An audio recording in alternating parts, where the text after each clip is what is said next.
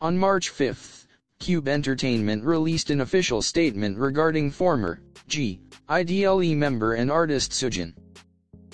Hello, this is Cube Entertainment. We would like to notify that our exclusive contract with artist Soojin has been terminated.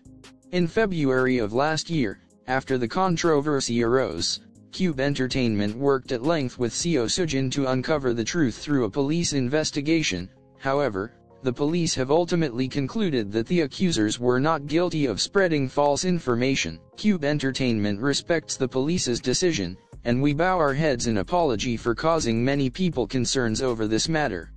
Thank you. Last year, people shared posts online alleging that Soojin had bullied other students in school. Although Soojin and Cube Entertainment denied the rumors, actress Soojin eventually came forward and said that Soojin had bullied her when they were classmates together.